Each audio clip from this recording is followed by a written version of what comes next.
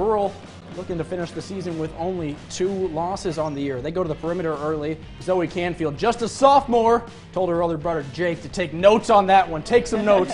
Scott say, yeah, we can shoot the ball too. Atia Gonzalez, a 3 on senior night for her. She got it to go. Lady Blues again. Canfield to delay to a cutting Jada Ingram. Ingram, couple dribbles, the reverse layup, makes it look easy. She makes everything look easy. I guess so. They all do. They have so many playmakers. Mariah Luz on this one, driving, dishing. Brooklyn Delay finishes it. Both of them are just juniors. They'll be back next year. One more bucket. McKenna Schuler. It's all junior Blues in this one, 61-21.